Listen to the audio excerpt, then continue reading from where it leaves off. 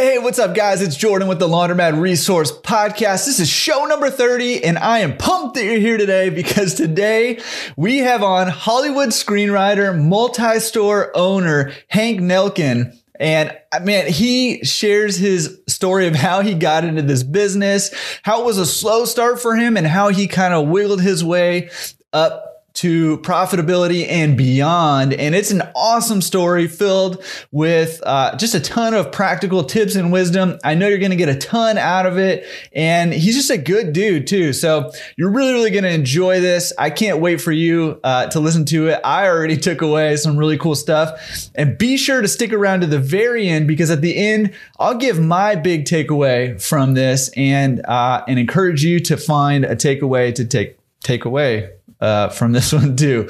But before we get there, a couple of things that I wanted to do is, number one, hey, welcome to all of you who are here for the first time, either on YouTube, on the podcast. If you've joined on the website, the community over there, man, welcome to you. And man, we really believe that working together and helping each other out is going to lead to success, higher success, quicker success, better success for all of us, and it'll make it a lot more fun. So that's why we're doing what we're doing here. We want to help you find financial independence through laundromat ownership. And one of the big ways that people are connecting right now is on our forums, and there's a lot of activity this week on the forums. Very cool to see. So I want to take a second to welcome all of you who are new, and in particular, John Cooper, who, hey, welcome, man. I'm super pumped. He's a WaveMax franchisee, and he came and joined us, and he introduced himself on the introductions forum. The forums, by the way, laundromatresource.com/forums. We have a few different forums there you can post on, but the introduction forums is a place for you to go introduce yourself and go meet some other owners and start networking so you can find success faster. So if you haven't done that yet, head over there, introduce yourself, let people know where you're at on your journey with laundromats. So welcome to John. Also happening over there, a really cool thread in the financing forum is talking about ROBS, which is, if you're not familiar with ROBS, it's like roll over business something. I don't know. But essentially what it is using retirement funds to purchase a small business. And that is an awesome way for some people to get into this business, and a lot of people are doing it. So if you're interested in that or something like it, head over to the financing forum and jump in on that conversation. There's a lot of buzz happening on that forum thread right now. So check that out. And then the other one I wanted to highlight is Josh in the Laundromats forums posted about marketing, and he bought a laundromat, did all the basic marketing stuff, but now he's interested in leveling up his marketing. And so taking that to the next level, he wants to put together a group of people who want to talk about intermediate and advanced marketing techniques. And I knew some of you guys would really be interested in that. And some of you guys probably have a lot of really good things to add to that. Ways that you've done marketing that you've seen really work in this business. So if that's something that interests you, head over to the forums, click on the Laundromats forums, and find Josh's thread on marketing. I think the title is just marketing. And,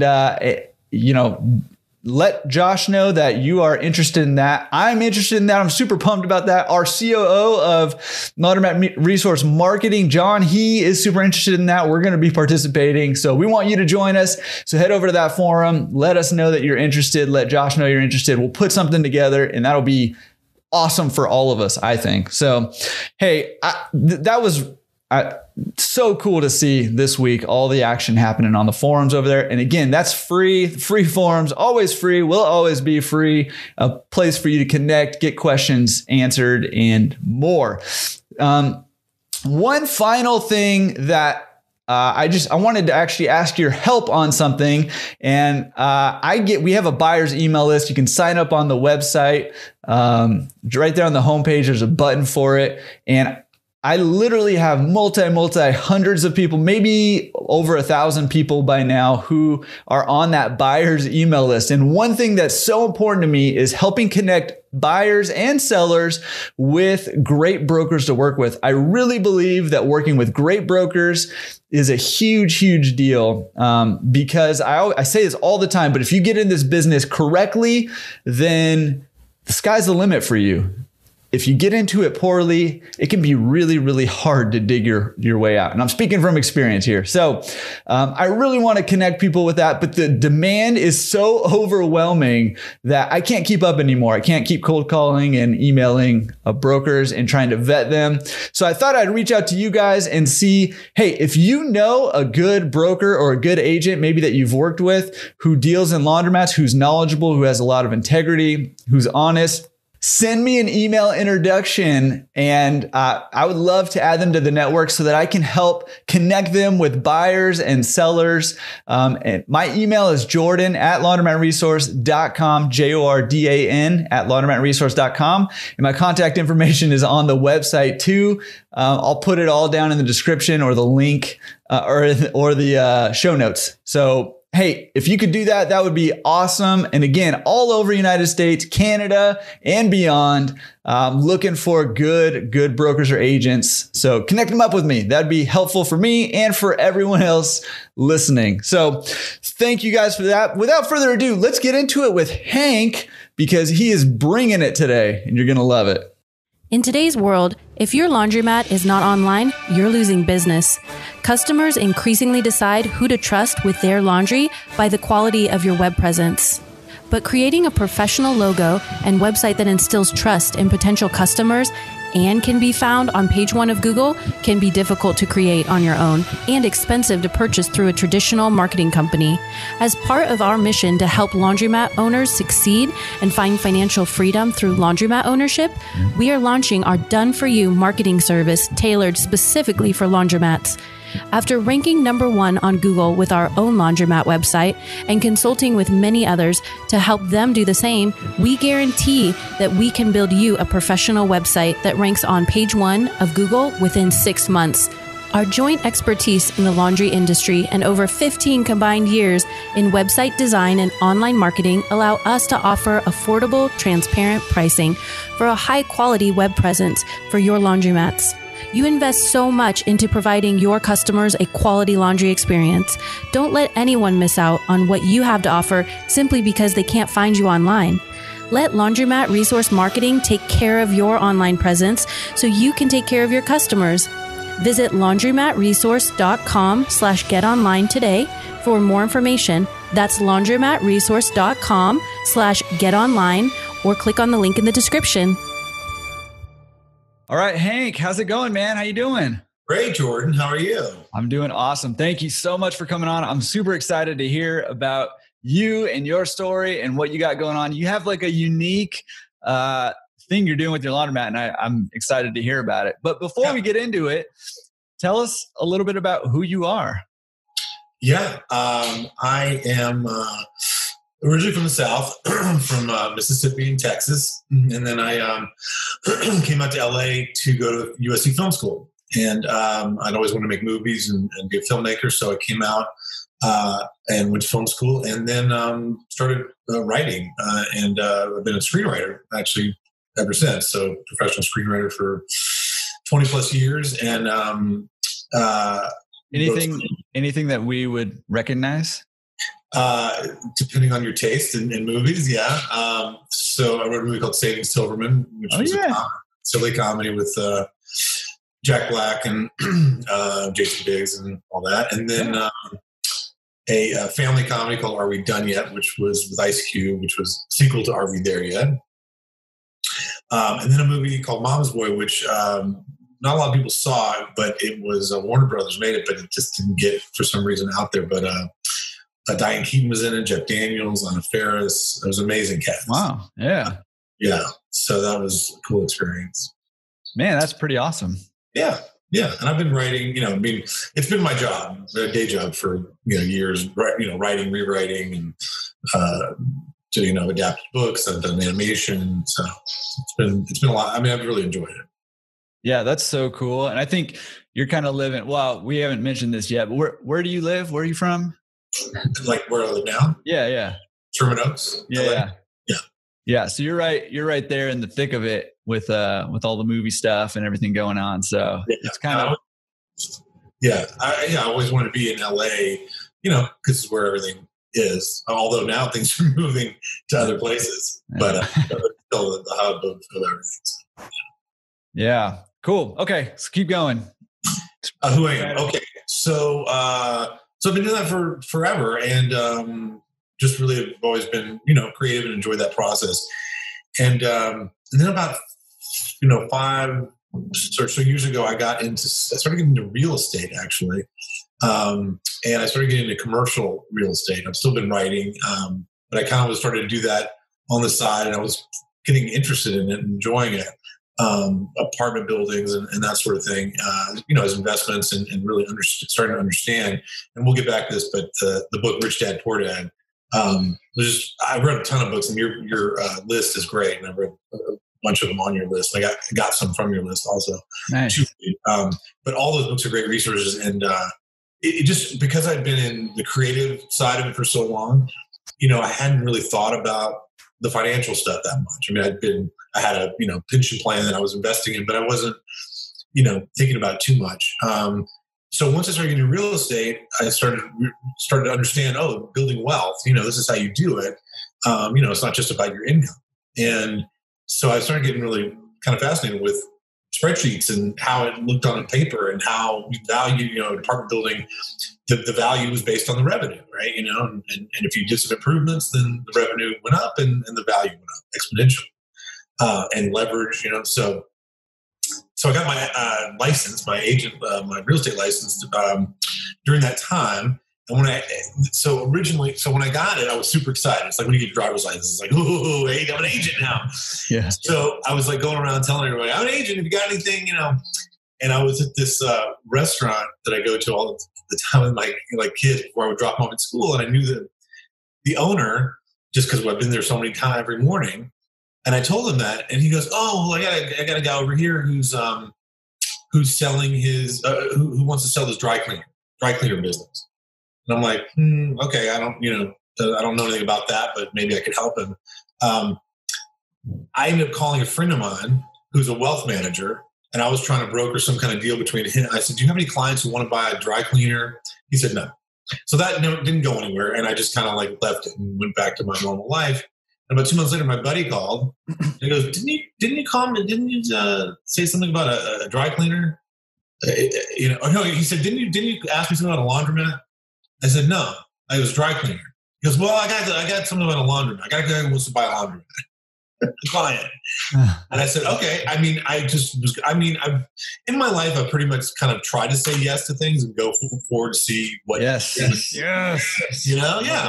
Because you never know. You just open the door and see, and So he said, "Yes, lawyer in Beverly Hills. He really wants to, buy laundromats." And I said, "Okay, let's have lunch." So I had lunch with him, and he was like, "Yeah, I'm a lawyer, and I don't want to be a lawyer anymore, and I researched this, and laundromats are the best, passive income, and I just want to buy them and get out of it." I said, "All right, well, I'll help you. I don't know, I'll investigate, see what I can do." So I started calling around, and I ended up with a number of people told me the guy you want to talk to is David Dang. I don't know if you know David. I know David, yeah. Yeah, of course.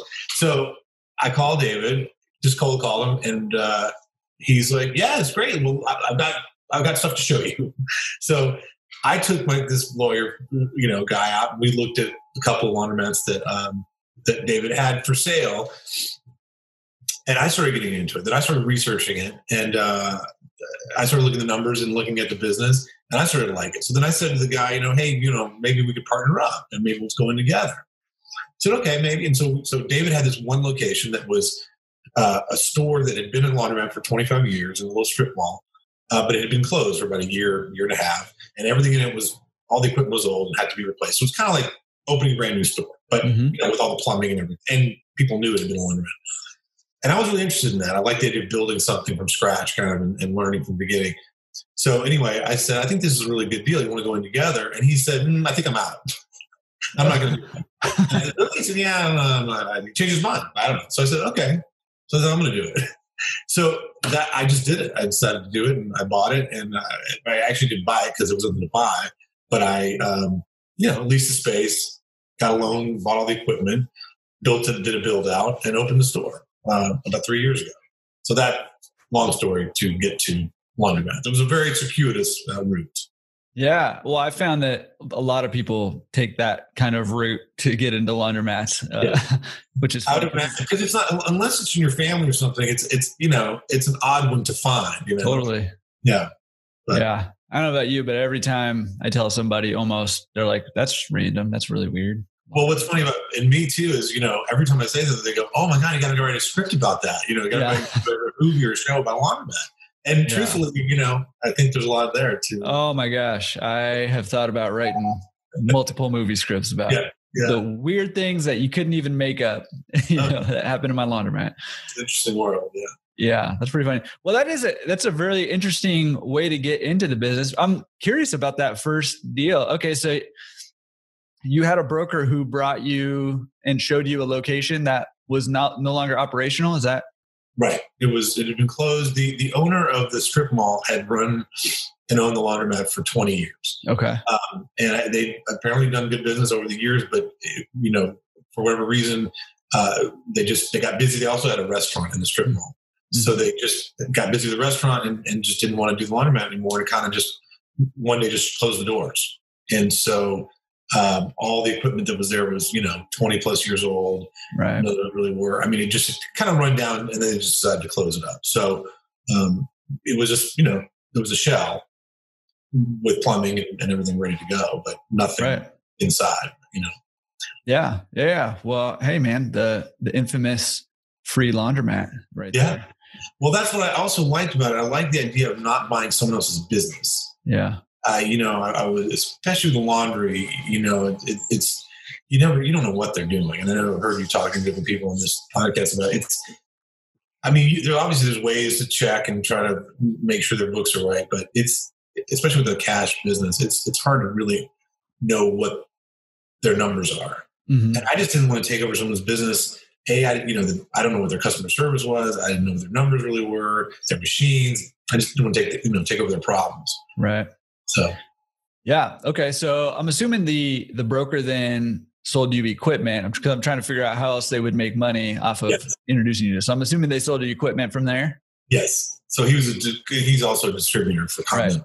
Right. Yeah. Okay. So sold the equipment. Yeah. Good. Okay. So you got new equipment in there and you did a build out. Did you personally pay for the build out, or did you get funding for it, or how did that all work out? Basically, the capital investment really was a down payment on the machines and then the build out. So that came out of my pocket. And then the loan was for the equipment. So I mean, it was about, I'd say 20% of the total project, was out of my pocket, and the rest was loaned for the equipment. Yeah. But yeah, the build out was the biggest, kind of hard cost. Mm-hmm. Cause we had to, put everything in.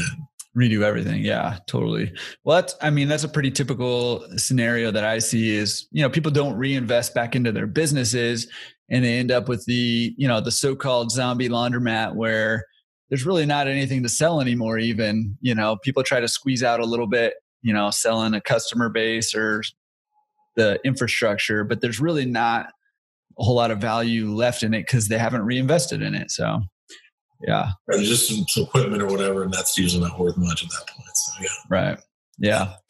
Yeah. Okay. So you got in. How long was that process from like when you first, secured that location to when you were able to open back up? It was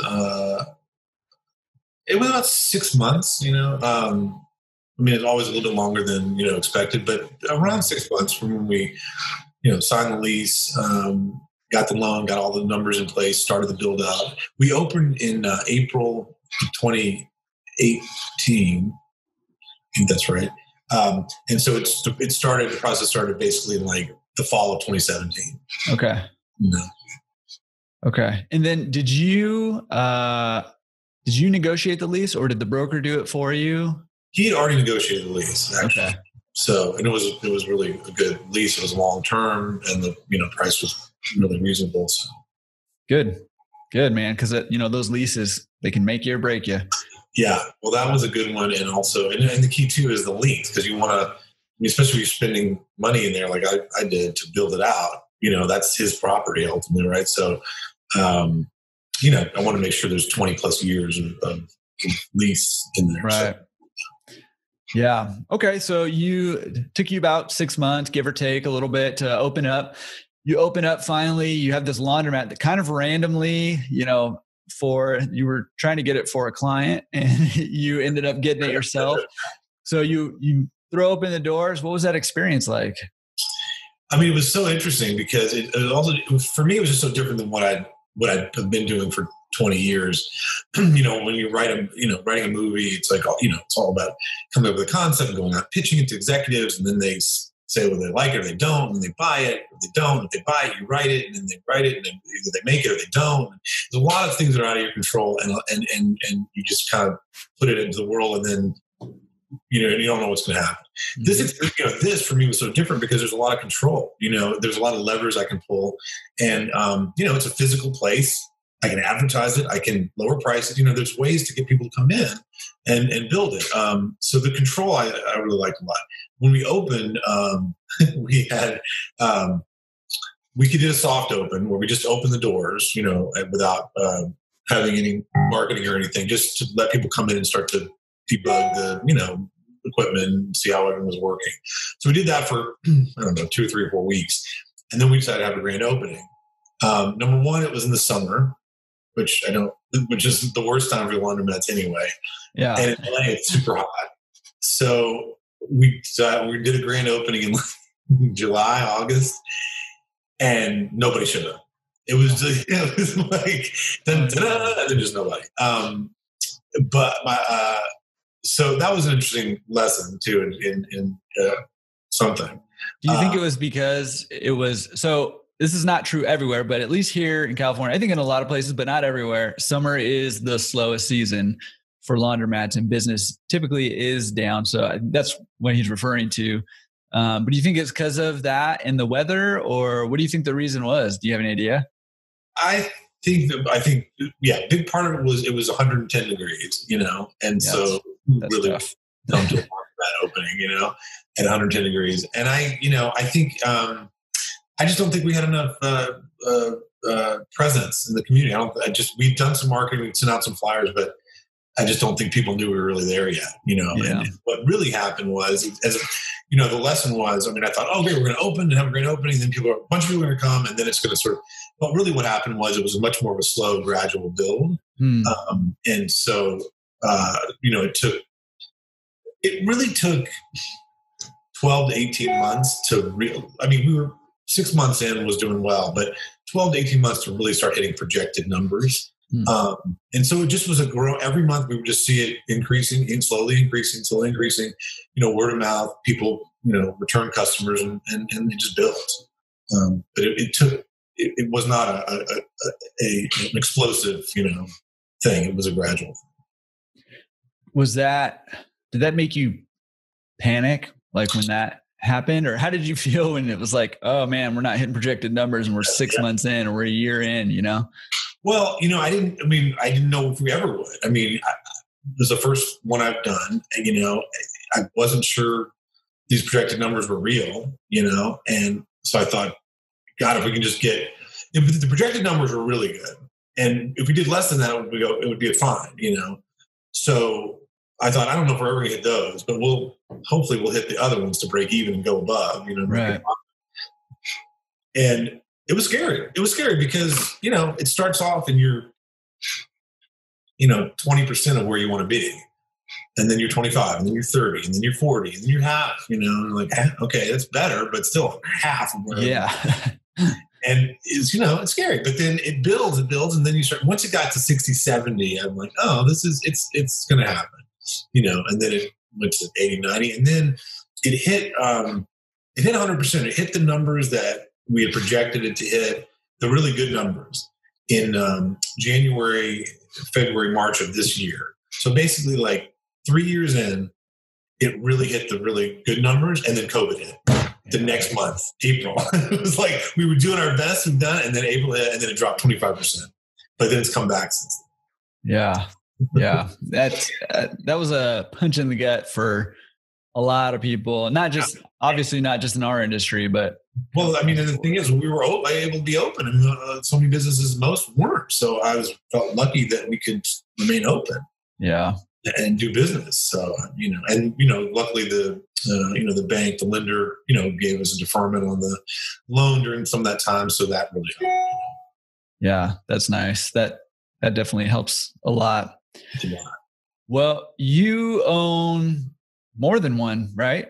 Yes. So how did you pick up that next one? So that one, I guess about a year ago now,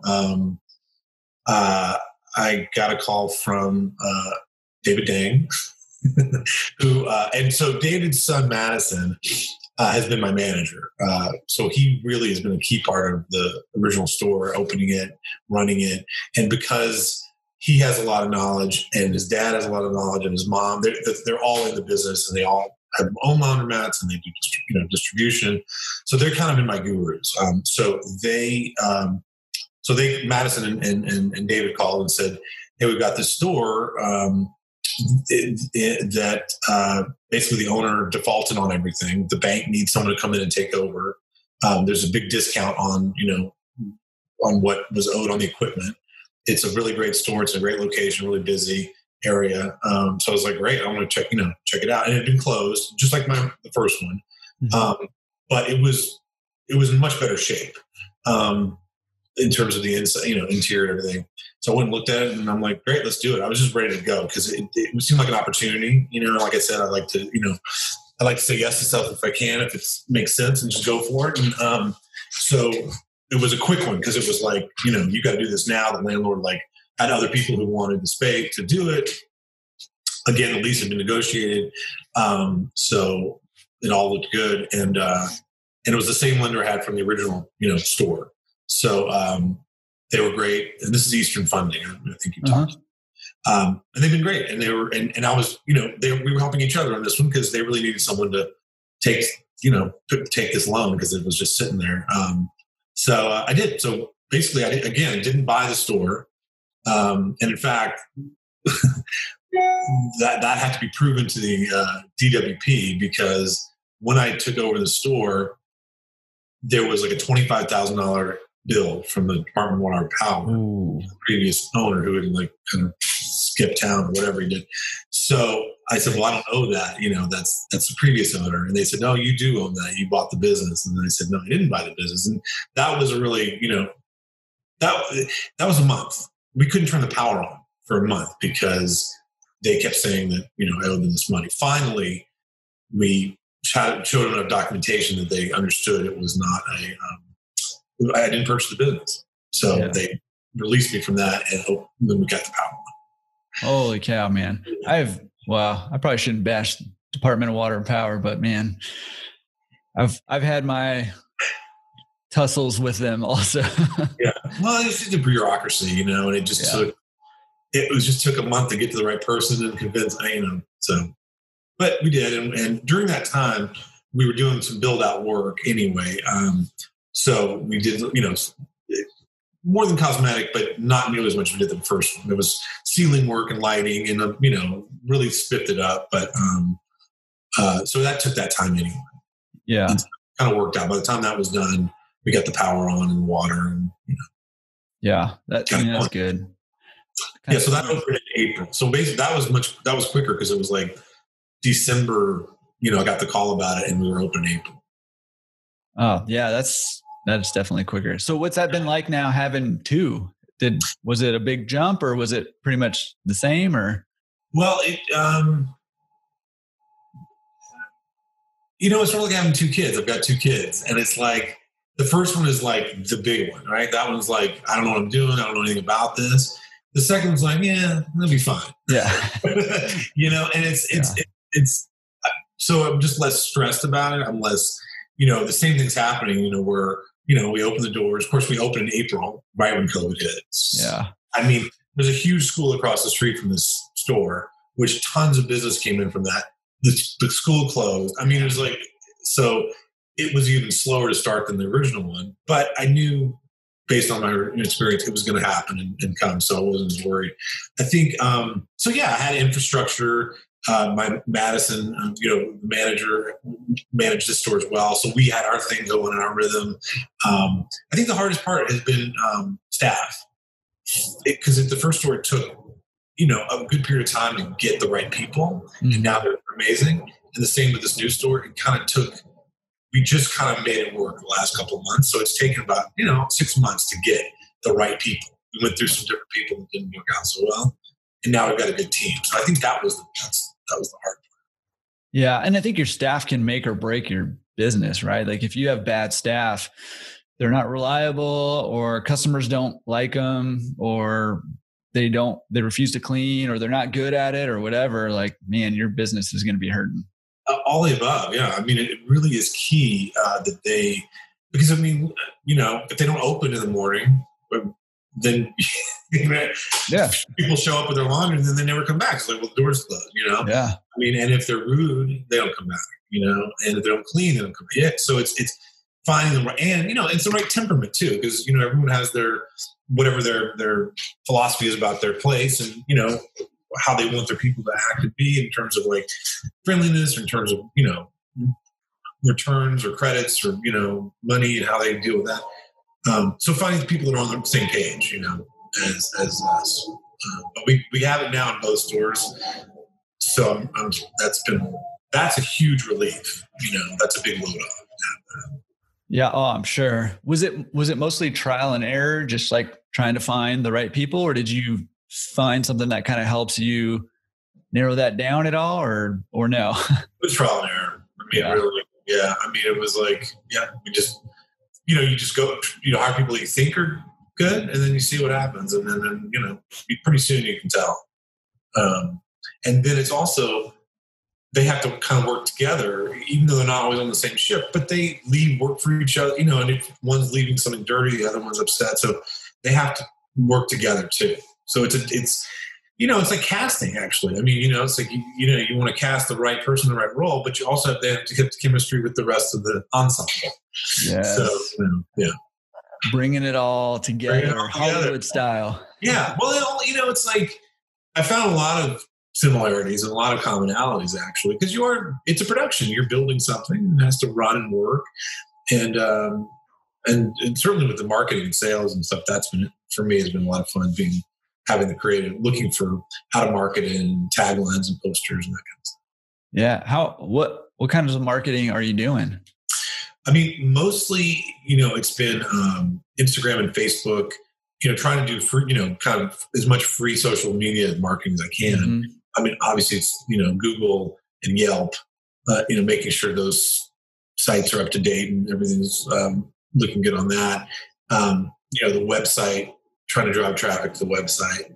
And then we've done, so there's basically, there's really two businesses here, as you've been talking to people about the pickup and delivery and wash and fold, mm-hmm. versus the self-service. I mean, there really are two different businesses. So advertising for the self-service is all local, and so we've done, these mailers, the direct marketing mailers that went out in the neighborhood, and we'd say, come bring this in and you get, $5 toward your next wash plus a little bag of soap. And that's brought in a lot of people, in the neighborhood for the self-service. And then it's word of mouth, for that. And good signage, we're on a big, nice streets and making sure people can see it. But then there's the marketing for the pickup and delivery and the wash and fold, which is totally separate. And it's a much wider area in LA. I'm trying to do the whole valley, San Fernando Valley. So it's and marketing to different demographics. So that's been trial and error too. How do I reach them? Which ads work the best, get the most clicks. I've tried a bunch of different ads, and I do the same. I'll pay $25 to, let's say, Instagram. So it'll run 5 days. I'll spend $5 a day, and that's my template.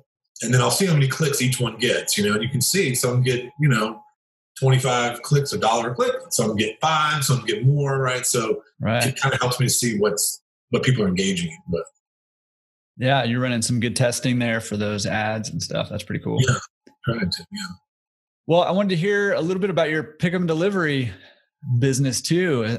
How did you get into that, and how's that going? And tell me a little bit about it. Well, so the the wash and fold is the beginning of it. And, I knew I wanted to do that, as soon as we open, both stores, because it's just such a great revenue stream, and it's, the profit margin is really high, and you already have the infrastructure. You have someone there working, you have machines, you have everything there. You may as well, pick up, do the wash and fold. So when we started with that, staff got really good at it. We started building a customer base for just drop-off service. And then in May, with COVID hit, I saw the numbers drop, 25%. And I thought, okay, this is time to pick up and deliver. I mean, because everyone's doing, that's what everyone's getting every service now. And so I just kind of cobbled together something and got it going. I just wanted to get it started. So it was just, I had a guy who was already kind of working the store, and he would drive and pick stuff up. I basically just did marketing on social media, just started that way. Also reached out to customers we already had, emailed them and sent out, a campaign with that. It was just really simple. Just if we got an order, we'd come through the website. I set up a Square, real basic booking site, so you could book a time. And then if the order came in, he would get a text. He'd go pick it up, bring it to the store. They'd do it. And you take it back. So I was looking back at the numbers. So in May we did 7 orders. And it was it was great because it was a way to just try it out, see how it worked, and see if people were, happy with it. Then in June we did 15 orders. So we doubled in June. We had started having some return customers, some new customers. July and August, which was the summer anyway, dropped to 8 or 9 for both months. So kind of went down a little bit. But then September, October, November have gone from 14 to 26 to 30. So that's what I felt like we were finally getting our groove in terms of really getting the word out, a lot of repeat customers, and a lot of new customers starting to come in. And that's one a day we're hitting this month. I mean, you've had guys on and they're doing 50 a day. So we're just at the beginning of this. But what I've done is I bought curbside. I know you've had those guys on. Yeah. And so that's my next thing. So we're in process on that right now. And real quick too, just, for anybody listening, that I'll link to Matt Simmons' interview in the show notes, or if you're on YouTube, in the descriptions. That is one of the most popular episodes out there. Matt Simmons with Curbside Laundry. So check that one out. Great. I've been dealing with Ken there. It's been great. Ken's awesome. They had a webinar. Maybe that's the same thing you're talking about. But man, it was so, I was like, I'm in. I was just sold, and I called him that day. I'm like, let's do this. And I've been looking at it. I knew about it anyway for the last couple of years, but it's an investment, and I already had kind of the Square machine, and I have the way we do things. So it's a big, change. But I felt like, okay, we're growing this thing, and that's the way to scale it. Because also the way I was doing it so mom and pop, it's like, the way the texts come in and the communication and the orders is very we're able to do 30 a month for sure, but to do 60, 80, 120, we're not going to be able. So, so right now, actually at 11 o'clock, I'm doing the curbside training online, for the software stuff. The equipment's all coming in. I built out cabinets in both stores to hold the clothes because we're running out of room in the stores. And these laundromats typically don't have a lot of storage space. Right. Yeah. So we're building shelves in the back, trying to squeeze past. So we built 2 big cabinets in both, a big cabinet in each store to hold, and so we can organize on shelves and where everything's going to go. And then I think with the new software, we'll be able to all of it's important, but it's the website and the booking for me too, because my website I created myself, which is fine, but it just can't do very much. And the booking site, all it can do is book a time. It can't, I realize that. And with their website, you can do all your, what kind of soap do you want? All the scheduling of really specific, detailed stuff. You can pay online, all that stuff, which it's just much more advanced. And the website's is better designed to funnel in. Your customer comes in, they look at it, then they end up scheduling a pickup. So I'm excited about all that. I'm hoping that will help me scale in the next 6 months to a year. Yeah, huge. So you haven't really been operating with the software up until now. Is that? No, not even now yet. I mean, we're gonna. I don't have it. I think. I mean, hopefully by December 1st, maybe we'll be kind of running it. But, right now it's just Square and kind of the way we've been doing it. Yeah. Oh my gosh. I mean, it's gonna make things so much easier for you, I think, and for the customer too to make those orders. So I think you'll be pretty excited about it. Yeah, I'm psyched. Really psyched. Cool. Well, man, that's awesome. I love that you. I mean, I kind of love your philosophy of just like, let's say yes, and then let's figure it out. And you kind of did that with, becoming an agent, and then, I'll try to sell your dry cleaner. I'll try to help your guy find a laundromat to buy. Okay, you're not going to buy it. Yeah, I'll buy it. That sounds good to me. Like, okay, yeah, I'll take another one. Okay, I'll do, pickup and delivery. But I love that, because I do think good things happen when you say yes, even when bad things happen when you say yes.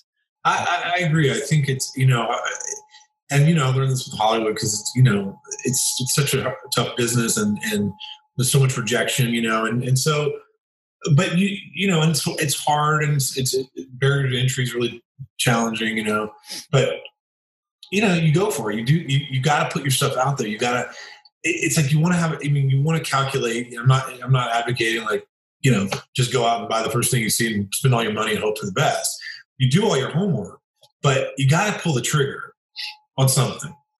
And if it's not this deal, look for the next one. But if you don't pull the trigger, you don't do anything. And I think that's where the Rich Dad Poor Dad and that 5 so years ago, looking at this wealth building and understanding like I got to pull the trigger on some things, because it's the building of that 5, 10, 20 years from now, suddenly you've got multiple businesses, you paid down you got equity in them, the revenue's up, the value's up, you can sell them, you can, run them. I can buy real estate with money, just continue that process. So you got to get in. Yeah, that's exactly how you build wealth, right? You take that first step, and that's the hardest one. I mean, it really is the hardest one, because I talk to coaching clients all the time who are like, I've been doing this, I've been looking into laundromats for years or decades or whatever, and I've never taken that step because that first step is so scary. There's, like you mentioned before, like, you don't know how it's supposed to perform. Like, you don't know how it's going to go. You just kind of have to take that step, and maybe it flops completely and you lose everything you worked so hard for. That's scary, right? But maybe it doesn't. And I like what you said that, with the laundromats, as opposed to screenwriting in particular, you said, you have some element of control. You have the ability to kind of control that. Yeah, I in a way, I feel like it's less risky to do this than because you can. I guess I felt like I'm not going to fail because I'm going to make it work. Like no matter what, it's a laundromat. It's not I'm not Elon Musk sending a rocket to Mars. These are yet. It's washing your clothes. Yet. Huh? You're not Elon Musk sending a rocket to Mars yet. That's right. When he calls and wants to be part of it, I'll say yes. I'm in. Yeah. But so these are like you wash your clothes. People do it. There's a zillion of them. It's $1 billion business, and so you can make it work. And if it's so you learn on the fly and you learn what works and doesn't. But you just got to put in the time and effort to make sure it works. I don't want to lose my investment and all that, my time. So I knew that no matter what, unless something catastrophic, I guess, happens, but that you just keep working harder and harder, marketing, whatever you can do to get people to come in. And once you have enough people in, then you got a business, and then you can grow it or not, but at least you're not losing money. That's so. Yeah, I do feel like there's a lot of control. Yeah. Awesome philosophy. I'm a big fan of that. I know some people take a little more conservative approach, but I'm a big fan of that. So kudos from me to you. Hey, I wanted to ask you too. So we kind of got connected just on Instagram. I think randomly, and your Instagram really stood out to me because your laundromat, I don't know if both of them or just one of them, is Half Price Laundromat, right? Yeah, that's the whole brand. Yeah, the brand. So I mean, I would love to hear about that concept and how you came up with that and what that looks like, what that means, and how that's been working out. Yeah. So, I mean, again, I had no idea what I was doing when I started, but with that first store, I really wanted, once I found out that you could have a card store and not a coin store, I really wanted a card store because that's the one thing that was kind of always a turn off to me thinking about laundromats, like collecting those buckets of coins, and how do you weigh them, and then if people steal them and break in, and how do you track it all? So once I realized we could make it a card store, then I was like, oh, well, this is great. You can actually, change the pricing. Obviously, you can make it, doesn't have to be by the quarter. It can be 99 cents or whatever. And you can change the pricing, time of day pricing, right? You can look and see what your, high traffic, low traffic areas are. And the low traffic, you can lower the price to try to get people in. So I thought, well, that seems kind of unique to this business because I don't see that very much. It's mostly just, it's what it is. And 98% or 95% are still all coin stores. Yeah, huge percentage. Yeah. So I thought, okay, well, if I can control that, maybe that can be my hook, my concept. So I thought, well, if originally I thought I'll do time of day pricing. So every day there'd be times where the machines would just drop to half price, like in the low traffic times, which we actually tried at the beginning. So anyway, but I thought, okay, well, if it's going to drop to half price, why don't I just call it Half Price Laundry? And let that be the concept. And because I thought, well, what are you going to laundromat for?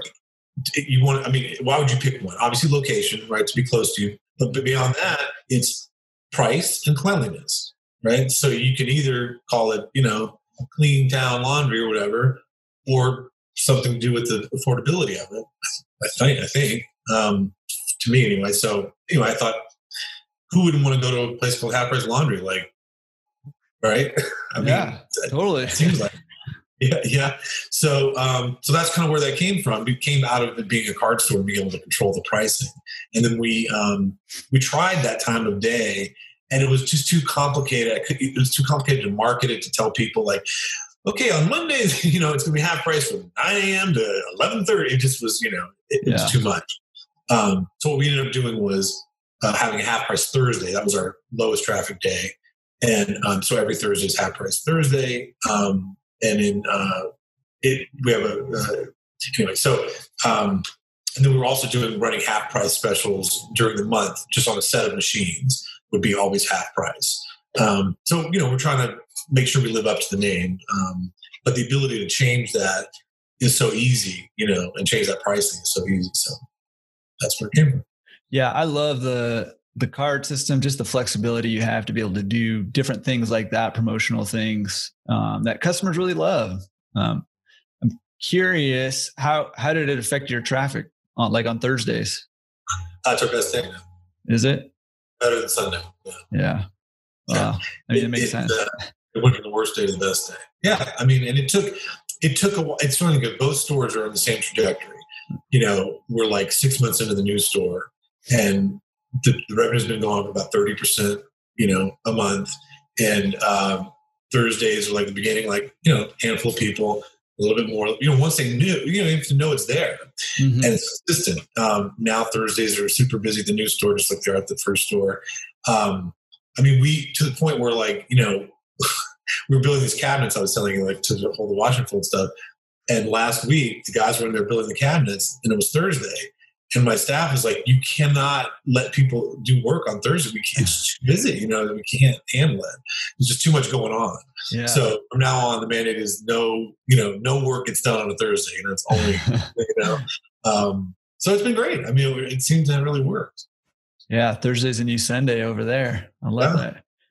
Yeah. Well, it really gives you 2 big days because Sunday's still a huge day. Yeah. But now Thursday is a little bit better. So you get really, and then Saturday, obviously, but those Thursday, Sunday for us are the big ones. Yeah. Yeah. I like that. I like that. Did you see a significant drop in any of the other days? No, that was the thing. I wasn't sure if like it was going to cut into business from other days, but it really didn't seem to do that at all. It seemed to just raise Thursday and everything else pretty much stayed the same. I mean, if anything, I think it probably helped increase business overall just because it's more awareness and people, and, it was so busy that if you came on Thursday and you couldn't get in or, you had to wait, you found the store. Right. And you come back. Yeah. Yeah. That's awesome. I love that as, from a marketing perspective, that's genius, man. Money talks. So when, that's what I thought. Yeah. So I was hoping. Yeah. Yeah. I love that. Man, I had one more question I was going to ask you, but I'm getting old over here. So you gotta, I don't know how you do it. It's a tough job. You got to listen. You got to, be prepared for the next question, but you got to be in the moment, That's right. That's right. All right. Well, maybe it'll come back to me in a little bit, but for right now, I would love to get down to business. Let's get down to business. Over and out. Down to business. Just a little bit, and hear a little bit of like just the details of your business. I mean, we've talked about some of those already, but a couple of little more details. Number one, so you're in Sherman Oaks, right? So I live where your laundromat's located. So, and yeah, for those, Sherman Oaks there's LA there's the city and the valley. The city is Beverly Hills and, all that, Santa Monica, and the valley is the San Fernando Valley. So Sherman Oaks is kind of near, whatever. The laundromats are in Panorama City and Arleta, which are like kind of north valley. So yeah. Okay. Yeah. No, that's good. That's good. So, so you have two laundromats. You started talking about real estate. Do you have any investment real estate or no? I don't at this moment. There was a deal I'm looking at that would be buying the building and then putting laundromat in it, which I'm really interested in doing that. Yeah. To own the building that I have the store in. So I don't know if this particular deal is going to happen, but that I'm looking at that. So part of it was, I felt like this business was a way to get cash flow. I know you talked about that. The cash flow of this business is much higher than it is in real estate typically. Mm-hmm. So my idea was, let me get cash flow going, and then I'll take the cash flow and start investing in real estate. But I didn't want to do it in the reverse because, and then I don't have any cash flow to invest in anything else, for a while. Yeah. It is. I say this all the time, but I love the relationship between real estate and laundromats for that reason, really. And it's kind of funny because it's a little bit backwards from the normal model. The normal model is create a bunch of equity or save a bunch of money or whatever. And then with that, go buy cash flow essentially with it. But I love kind of flipping that because if you can get that cash flow and you take away, just the basic pressure and the basic needs that you have for just, daily cash flow, then you can really focus on doing more and doing bigger stuff. So I like that. Yeah, that was really appealing to me to sort of have enough money flowing in that I wouldn't be as concerned about, just living in the basics. And then you really can zoom out and start to save. And then when you're, and also with this business, the idea of the wash and fold and the pick up delivery adding to it is there's so much room to add revenue there that is kind of limitless. So with all that money that I hope to bring in as this thing grows, that's the leftover that after I pay for my expenses, then you start investing, in other things. So that was exciting. Totally. I love that. And I know too, with laundromats, another huge perk of it. And we talked about this a little bit too, but it does help you free up that time when you have that cash flow, helps you free up that time. And as like a parent, you get more time with the kids. And, we all know that time's super limited. That time goes by really fast, and trying to make the most of it is, optimal. And it's hard to do when you're working all the time, which a lot of us have to do. I've been so interested in this whole, FIRE movement, the financial retire early. I mean, because, this whole outdated concept of, I'll work my whole life and then when I'm 89, I'll retire to golden. Like, no, who wants to do that? And then you look back and like, oh, I missed all my time with my kids and my family because I was at the office, So, for me, it's finding a way around that and freeing up the time. And this business definitely seems to do that. I mean, there's certainly an investment of time at the beginning and for the setup to get it going, to open, and then from open to getting the business really on its feet. There's a lot of investment of time in that. But once it's going, then it's going. And then I feel like years can, it can just go on that way forever. So it's really an investment from the beginning. Yeah. Yeah. And that's a pretty typical quote unquote passive income model, right? Where you invest a lot of time up front and then it's not going to run itself. It's still a business and you're still dealing with people. So there will be problems, but relatively speaking, especially relative to like a full-time job, you're going to have a lot more time. It's a lot more passive than that if you want it to be. Yeah. And you can, but you can also spend your time in a way that's more valuable. I mean, on the business, if you're zoomed out and you're working on marketing and you're working on increasing pickup and delivery, by major percentage points, I mean, that's well rewarded time spent, Yeah. Huge. Big return on your investment. Yeah. Okay. So I think I remember you saying you got in the business in 2018. Is that right? 17 was like when it started and 18 and over. Yeah. You opened okay. It's 2020 right now in case you're listening to this in 2150 or something. I hope by that point. Yeah. If you're listening in 2050, man. The immortal podcast episode right here going on forever. Talk to me. Okay. So you're the half price laundromat here. Talk to me a little bit, like give me ballparks of what do VIN prices cost? I think people are always surprised, in New York, LA, how low prices can be compared to some of these like Midwest cities who are charging, I don't know, like an arm and a leg, I feel like, but what are your prices looking like? Both stores are very similar. I mean, they're in the same general area. They're only like 10 minutes apart. So it's but they range from like the top loaders like $225. And then they go up to like the 70 pounders are $750, $775. They're under $8. Okay. So between $2 and $8. And then on half price days, it's $1 and $4. Yeah. It's a huge difference. I mean, if you think about doing a wash for a 70-pound machine for $4, it's a bargain. Yeah. That's I'm going to come do my pickup and delivery at your laundromat on Thursdays. Just kidding. Okay. Are you fully attended, partially attended? What are you running right now? Yeah. So we're fully attended. That was one of the things too at the beginning. I wasn't sure, it's like the idea of like, hey, how great would it be just to have automatic doors and nobody shows up and the run, but the reality is it's got to be clean and you got to have customer service, especially I think these days as I've heard a lot of your guests talking about, the business is evolving. And I think, so anyway, they're both fully attended from, open to close. And I just think that's key to have someone there to be friendly, to greet them when they come in. Hey, I'm here if you need me, and because there's always something. It's always, there's too much soap and the door got locked. I mean, there's, a million little things that go on. Or I don't know how to, in the card system, like how do I, use that? So having someone there has just been really key. Yeah. So fully attended. What kind of hours are you guys? We're 6 a.m. to 10 p.m. Okay. Yeah. Pretty typical. And are you card only or do you also accept coin? We're card only on both stores. Nice. I love that.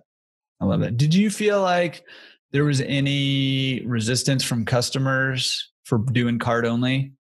I think probably the beginning there was, I don't know how much resistance, but I think it was different and I don't think they were used to it, Yeah. I think maybe that accounted for a little bit extra time it took to get rolling, get people in there.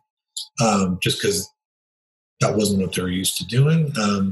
But it seems like once they tried it, they really liked it. I mean, because one of the stores, we'll do a 10% bonus. So if you put in $10, you get $11. I mean, you just get a free dollar right? So, I mean, that's pretty good in itself. The idea that they can keep the card and also bonus points that, they automatically accrue and then you get free washes. So it's a lot of benefits to it. Yeah. Huge benefits to the card system. Yeah. I love that. Was it super expensive to put in? It's I guess. The original store, it was part of the equipment order, right? I mean, so it was. Let's see, another like an additional 10% to the total cost of the equipment, and then the new store already had it. So. Yeah. The reason I get asked that question all the time. Do you feel like the investment was worth it though? I do, because I don't know how you keep track of it otherwise. I mean, everything's on the, I can go online in 1 second, see exactly how everything's doing. Day to day, the store, I can pull up a report in 2 seconds. It shows me the month, the year. I mean, it really helps me. Otherwise, you're just always behind. You're always, I guess, counting coins. I don't know. It seems challenging. Yeah. Definitely. Also, where it allows us to, we take credit cards, we take debit cards. So that money goes straight into our bank account, so it's still mostly cash, 75% cash, but that 25% is like immediately in your bank account. So that helps just cover bills and stuff. Yeah. Super nice. I think card system's awesome. I highly recommend it. Highly. Yeah. And I'm jealous because I don't have cards yet. You don't have yours? You don't have it? No. Gosh, no. How is it? Coins and all that? I mean, is it, how is it counting them and all that? Is it challenging or is it? No, it's not challenging. I use a scale and I weigh them. Right. It's a counter scale. So it tells me how many quarters there are. So, it's pretty quick and easy, but it's still a hassle. I got to go in, the coin boxes get full or the changer's empty or, a bill gets jammed and it shuts down one of the changer. There's always like stuff like that. So and keeping track of it in terms of your numbers. So I just created a semi-elaborate spreadsheet that keeps track of stuff. In fact, you can download it if you have a coin store and you have a headache, just like I did. You can download it at laundromatresource.com. Check out, I believe you got to sign up for the free membership and go to the member resources, but you can download that spreadsheet for free right there. Look at that. Good little plug there. That's nice. I think I'm going to check it out. I'm always looking for a spreadsheet. You don't need it, but you got the data that you need. That's awesome. All right. One more question and down to business. Give me a ballpark. How many hours are you spending on these 2 laundromats a week? In the beginning,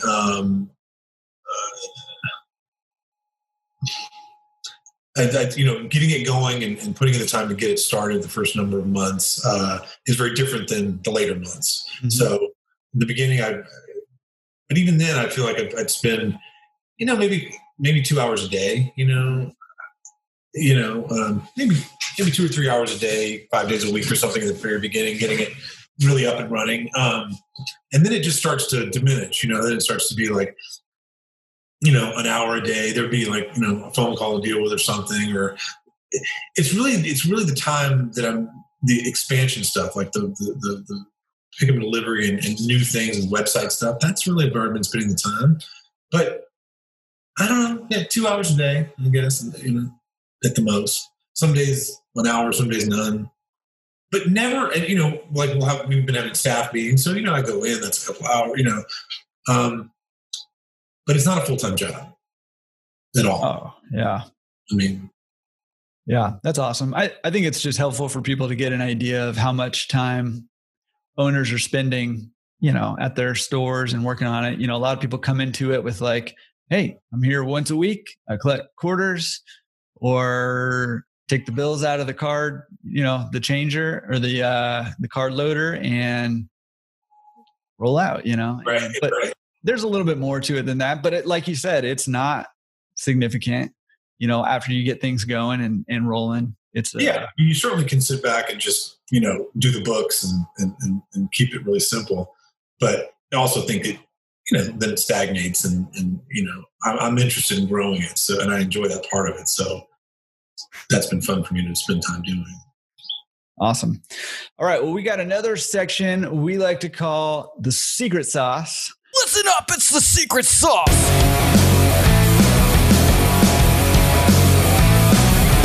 The secret sauce is, what's one thing that you feel like is really working for your business right now that other owners can implement to help them improve their business? We were talking about it, but I think really it's staff, having the right people there is just so key. It's key to getting good reviews. The reviews on Yelp are key to getting business. The Google pages, the reviews are so key. So, and I feel like so many of the reviews are based on customer service. So to me, getting the right people in there, and if someone's not right, it's hard to fire someone, but just, you got to move forward and try to find that right person and that right team, as I said earlier. And then, the right cast. And then I think the right cast. You got to get the right cast. You got to get the right cast. Yeah. It's an ensemble, It's not a one-hander. And then I think the second thing is really this wash and fold and delivery business. I think if you've got your self-service thing kind of rolling, it just makes sense. You've already got the investment. You may as well maximize it. And there's so many now ways with technology to do that. And it just, as opposed to buying another store, just invest a little bit, spending a lot to do a whole new store, spend a little bit to invest in the store you already got and expand that into those services. To me, that makes the most sense at this point. Yeah, I think both of those are awesome secret sauces. I found with reviews, most of my good reviews are because of really good staff. Most of my bad reviews are because, something was dirty or a machine was busted, right? So having a good staff there that's going to encourage those good reviews and also keep things clean to discourage the bad reviews and let you know when you need to be working on these machines if they go down. Having a great staff it's money in your pocket. It's key, really key. Yeah. And I think you're right about the delivery business, the pickup and delivery. You have the stuff. If you can figure out a way to get it going, even if you're just doing it yourself, before and after work or whatever, get it going. It just seems to me like even if I'm doing, I deliver one a day, that's just, I'm still bringing in, that's just business that wouldn't be there. It's at a premium because it's the, wash and fold prices. Got the machines, I've got someone to do it, it just makes sense.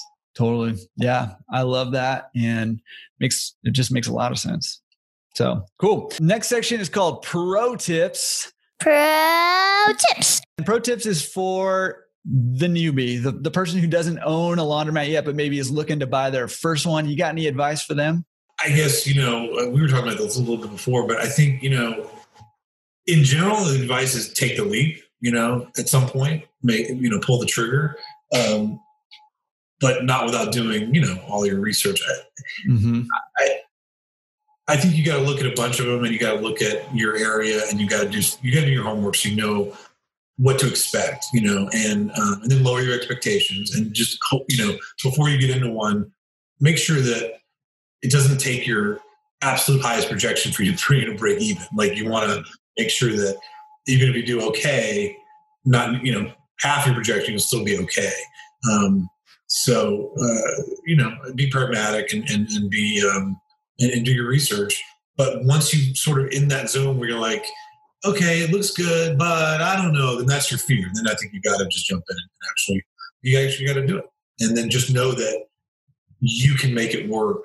If you need to put in more time to make it work, you can, and you will. Awesome. Yeah. Awesome pro tip, because like we talked about, taking that leap it's hard to do. But you're never going to get somewhere unless you take that first step, right? You're going to be where you're at forever unless you take that first step. So you got to take that leap at some point. Yeah, there's really analysis paralysis. So you want to analyze and do it, and then But you can feel it, I think, and you're at that point where you keep looking over the same numbers in the same spreadsheet, and then you're adjusting it by $1 here and $2 there. That's the point at which you're paralyzed. Then you go, all right, I got to do it. Yeah, I spent my fair share of time doing that early on. Oh, I spend a lot of time doing spreadsheets. I love spreadsheets. But you got to do it. Yeah, I've got all kinds of spreadsheets I created that show me how I'm going to be like a multi-millionaire. Yes, I love those spreadsheets. Yeah. If I just do this, and this, it's going to be this. If I just get this return and I can say invest this much money every month. Hey, if you're interested in those spreadsheets, hit me up. I'll send them over and show you how you too can have $30 million in the next 20 years. I'll pretend money. Right? Yeah, with laundromats. All right. Well, awesome pro tip. We are Laundromat Resource, so I would love to ask, do you have any resources that you would recommend to help people improve themselves or their business? I think books are the way to go, and you've got a great list of books on your site. I would just go to your list and read them all. The one that really for me was a game changer was Rich Dad Poor Dad. It's not a bestseller for a million years for no reason. It was an eye-opening book that made me understand, this is how rich people get rich and wealthier, and this is why it's not happening, because you have to do certain things. And I would start with that if you haven't read that book.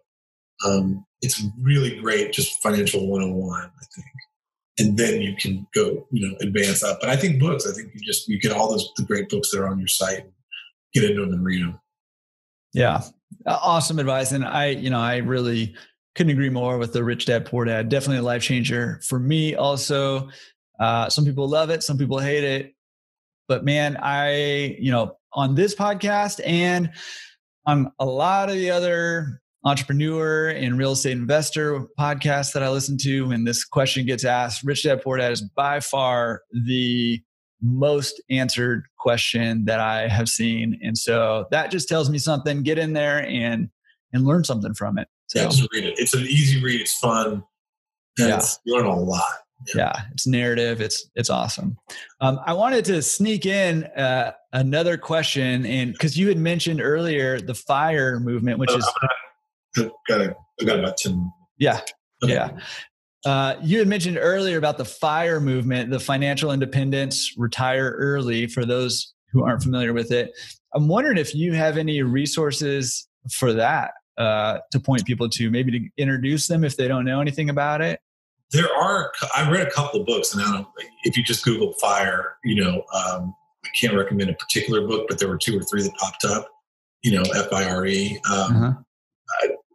Whatever I read, the first couple that I saw were enough to give you the idea of it.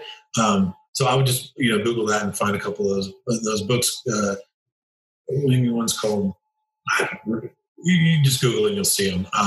But I thought they were great because it kind of gives you a new strategy, new philosophy, instead of, waiting for years and years to hopefully retire with something. You really start now, and you really start building it today and have the life you want as soon as you can. Why wait?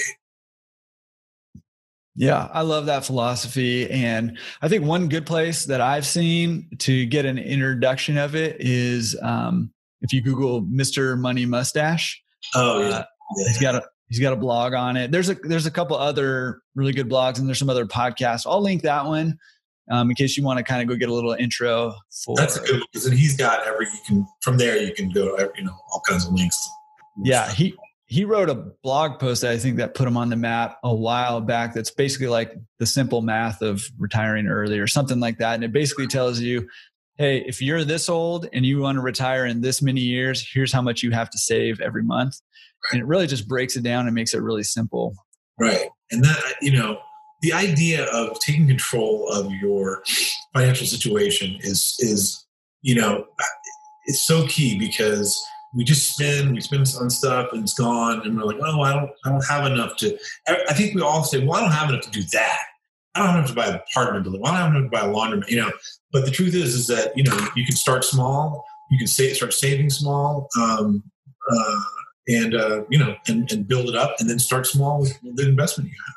But it's all about starting and saving and getting that habit going, and then suddenly you're building, I got $500 built up, $1,000, now I can start to do things, Yeah. Love that. And it goes right back to your pro tip. So, get started with something. Jump in there. Well, Hank, man, this has been awesome. I really appreciate you coming on. You've been sharing a ton of awesome information. I think it's going to help a lot of people, inspire a lot of owners and soon to be owners in how to improve their businesses and how to get into the business. Really, really appreciate you coming on. I have one more question for you. If there are people out there that were inspired by you and they want to connect with you, maybe ask you some questions about, how you got into the business a little more or how you're running your business, what's the best way they can connect with you? You call my people and I'll have my people, call your people. Got it. Email is great. Just email me and I'd love to hear from people and talk to people and expand my network and meet some folks. So I'm very open. I love to collaborate. I love to share and hear stuff. So awesome. What's your email address? It's Hank at halfpricelaundry.com. Awesome. So HANK at halfpricelaundry. Yeah. And I'll put that in the show notes in the description if you're on the podcast or on YouTube. Hank, man, this has been incredible. I really appreciate you coming on. It's so good to actually finally connect with you, face to face. Well, sort of, the way we connect face to face these days. Yeah, looking forward to connecting in person someday soon since we're so close. I know.